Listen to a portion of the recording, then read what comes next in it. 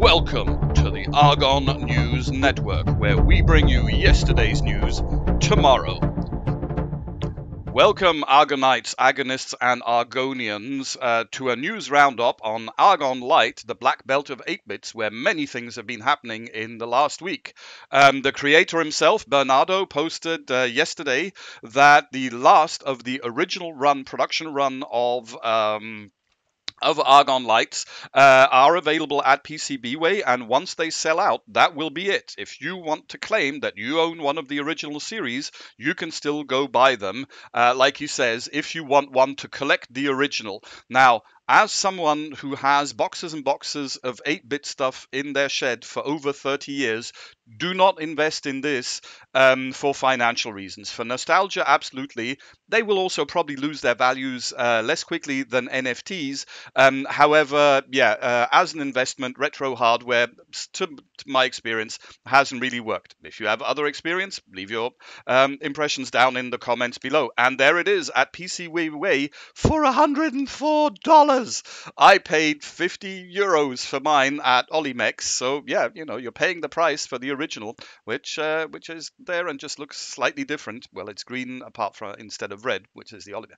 Speaking of Olimex, Cvetan, hope I'm pronouncing that right, from Olimex, my favorite Bulgarians, has been thinking about building a 6502 based single board computer, retro or modern 8-bit, similar to the Agon. He went onto some various groups. Discussions seem active, so I think this project might happen. Interesting things here. He's chasing a price point around $25-30 now.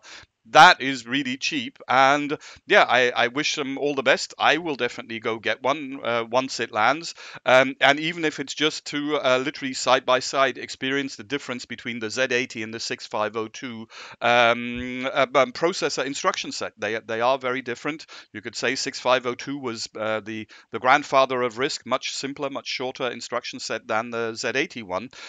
So yeah, let's see where that goes. With those two, you'll have pretty much everything covered. The Z80 covered the legends like the Spectrum and the ZX81 and even the Game Boy. 6502 is more like the Commodore 64, Apple II crowd. So yeah, the principle would, from my understanding, to be keep the right-hand side like our Agon with the ESP32, the modern system on a chip, as the graphics and I/O, which means we can reuse the firmware by Dean, still with a serial communication, and this left side would then be 6502 based with some neat little features like more HDMI, so we don't get into all of these VGA mode problems. The assumption would be that the modes would then be compatible with HDMI. So exciting stuff happening between this, and there's also an Agon Heavy, an Agon 1.1, there's the Cerberus, there's the Agon 65.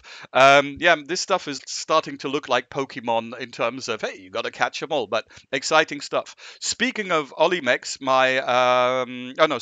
speaking of graphics card, another person on Facebook, a big player, Igor, has forked FabGL, and by forking that has actually already found an error in the original FabGL, and has been able to add in his version some additional colors, paletted colors, which were not available in Dean's official VDP. So yep, that parallel evolution, parallel developments going on, and you can download a better graphics card. Try doing that with your RTX 3060 or something like that. Yeah.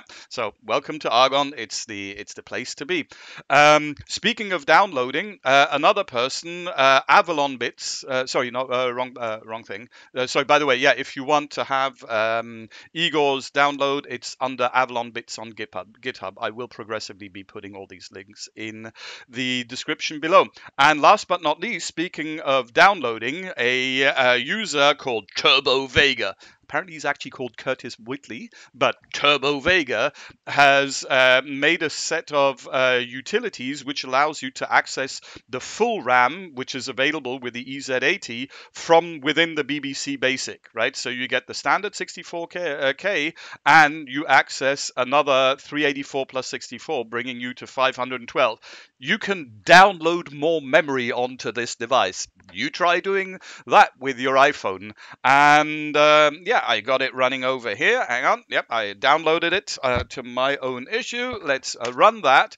It's not very exciting. This is just stepping through a number of tests where the solution is writing bits or strings or arrays, or you can see some floats there, writing them to this additional memory and reading them back. When I tested it yesterday, my Agon would actually hard reset, or soft reset rather, after test number 15.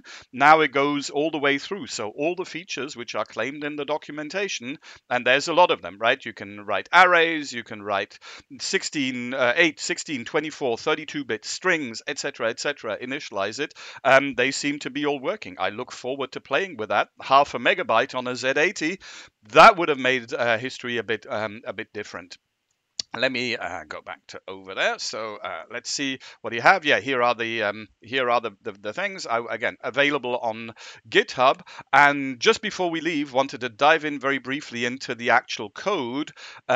So it's calling, it's setting these variables, and then it's calling with user. It's calling these functions which correspond to what we just saw. So there's a function em set the source address. Well, that's what he's doing over here, and then there's a user function go and write an 8-bit, go and write a 16-bit, go and write a 32.